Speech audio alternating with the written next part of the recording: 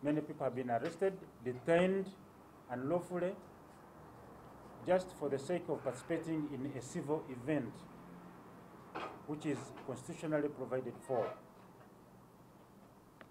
We think that the acts of the state are arbitrary, a total violation of the rule of law, and a violation of fundamental human rights.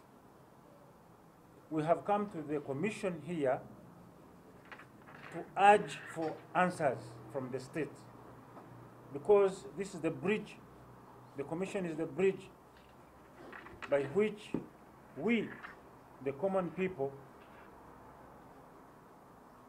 have to reach the state.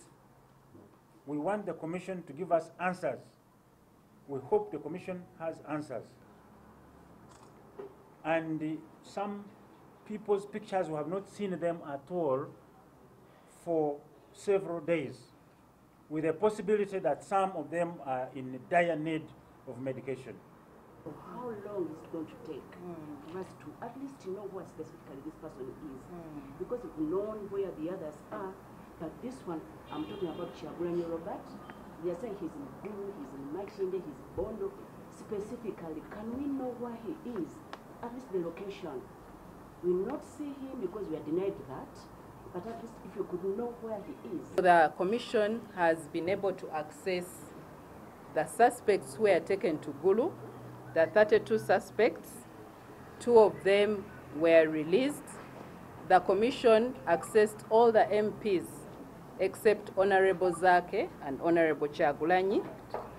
The Commission has been assured that Honorable Kyagulany is going to be brought to the court-martial tomorrow and not today. That is the update I'm being given. And right now, as a Commission, we are trying to do everything possible to access Honorable Kyagulany. So what we can say right now is we have received the concerns that you have raised, and to also let you know that the Commission is investigating, and the Commission will update you accordingly.